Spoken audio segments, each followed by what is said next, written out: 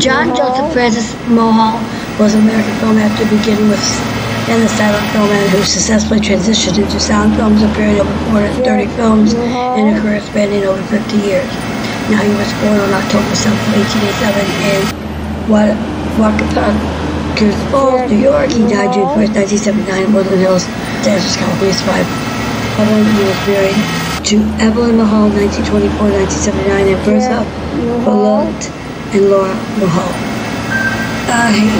Some of his movies include Showgirl in Hollywood, 1930, The Three Musketeers, 1933.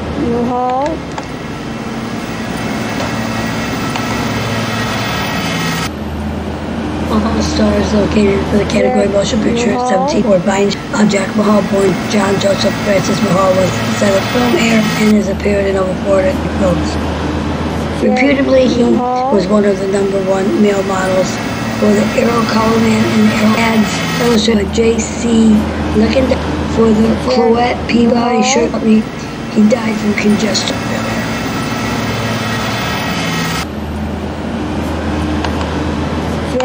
Mulhall. Now, before acting in films, Mulhall worked in legitimate theater, musical comedy, and vaudeville. He also worked as a model for the magazine Illustrators.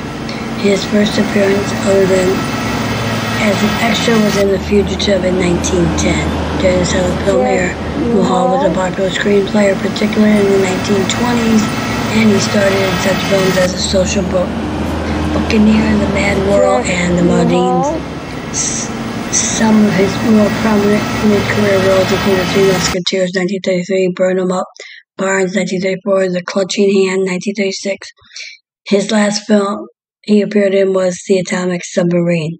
In 1940, Mulhall joined Blackouts, a stage revival produced by Ken Murray. After the production ended in 1941, he went on to appear in television programs in the 1950s. His last television appearance was on 77 Sunset Strip.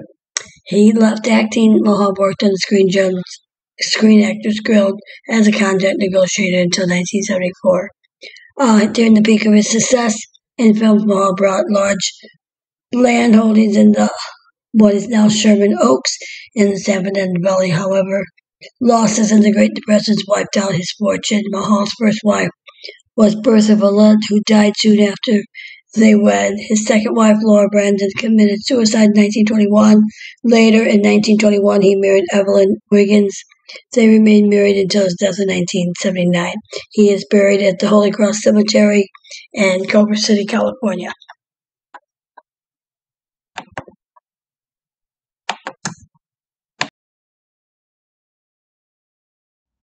Hollywood Says. Don't forget to subscribe, hit that notification bell, leave a comment, let us know what you think, what you want to see.